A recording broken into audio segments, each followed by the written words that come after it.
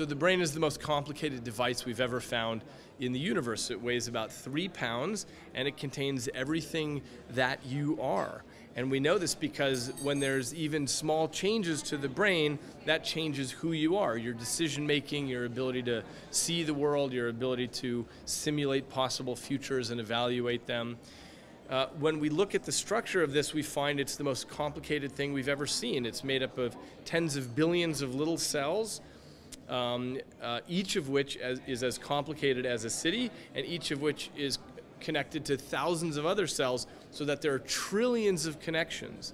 So this is more complicated than the entire globe of the Earth and every interaction between people all at the same time. So that's what makes you up. Somehow all of this wet biochemical network is you. And that's the mystery of neuroscience that we're trying to figure out, is what is that relationship?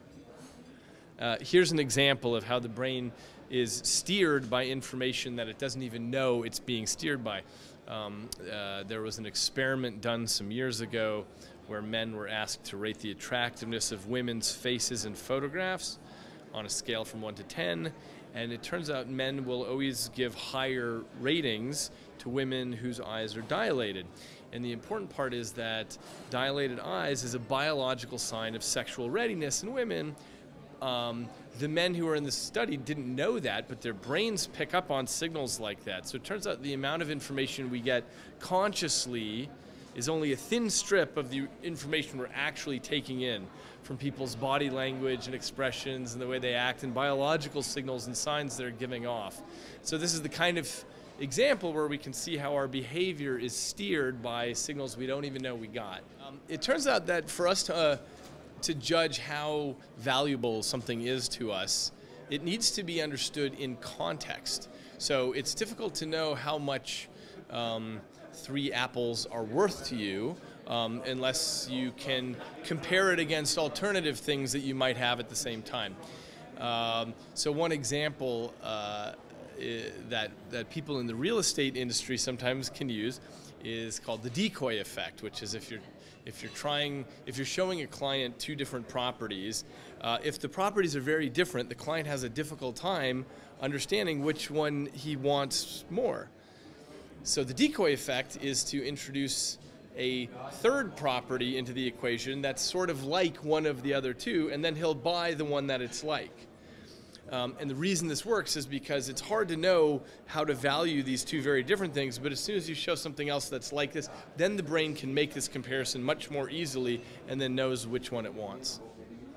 It turns out that there are many parts of the brain that care a lot about interaction between people. So things like trust and integrity and reputation. And those circuits are used not only with other people, but also with companies. So when we think about companies that we like to interact with, it's all about those issues. And so in a traditional economics textbook, it's suggested that a sale to a customer is just a one-time transaction, but it turns out it's not really like that in real life, because brains care about how that transaction went and whether they like the company in the same way they would care about whether they like a person. And so that's why customers need to be treated like friends instead of like some sales issue, because the important part about maintaining a customer base is to make sure that they are happy, just like they're in your circle of friends. So when social media first came out, everybody thought that they could use it to sell their product. And what they discovered is it's not any good for selling products. What it is good for is developing a circle of friends, is developing at least the illusion that that you and the customers are all together, just like pals. And so companies that do this well have pages on Facebook where they have millions of likes and people are liking them just like they like a friend.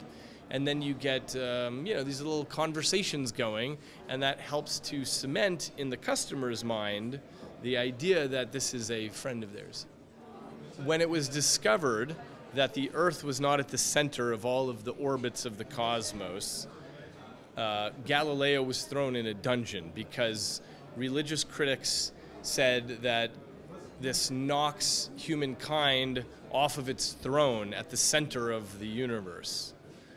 And I think